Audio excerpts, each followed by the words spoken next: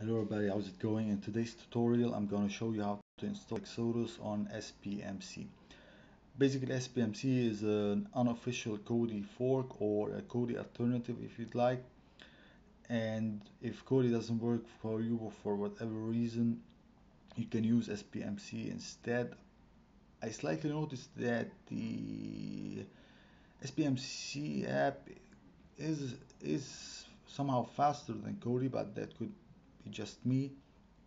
And in any case, as you can see, the interface isn't quite similar to that of Kodi, so installing video add-ons isn't also the same, and hopefully this video will help you with setting up Exodus on SPMC. Now once you launch SPMC, you need to click on the settings icon in the bottom right corner, and then click on the icon that looks similar to a window or book with the horizontal lines. From there, click on add source, click on none, enter http://fusion.tv addons.ag, enter, and enter a name for this media server or media source. Enter Fusion, enter, and click on OK. Now go back by clicking on the arrow, and then now what you need to do is click on the puzzle icon.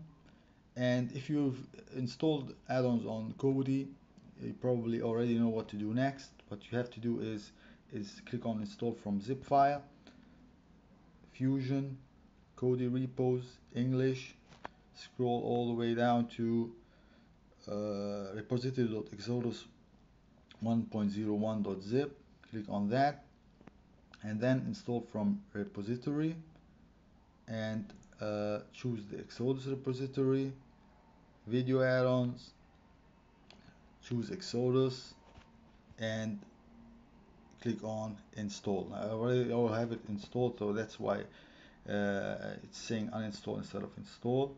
And anyway, just click on that and Exodus will install. Now go all the way back to the home screen and click on videos, video add-ons, and Exodus is right there. And that's just it.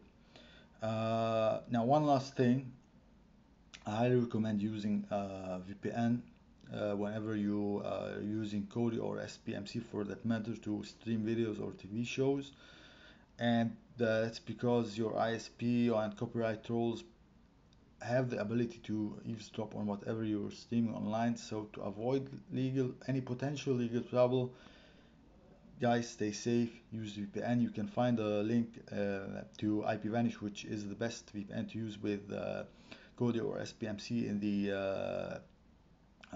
description of this video. They offer a 7-day refund policy, so you can try them out. If you don't like it, get your money back. But in the end, I highly recommend using a VPN service whenever using Kodi or SPMC third-party add-ons. That's it. Any questions, whatever, just leave a comment below. If the video works for you, subscribe to the channel, like the video. Have a nice day, guys. Bye bye.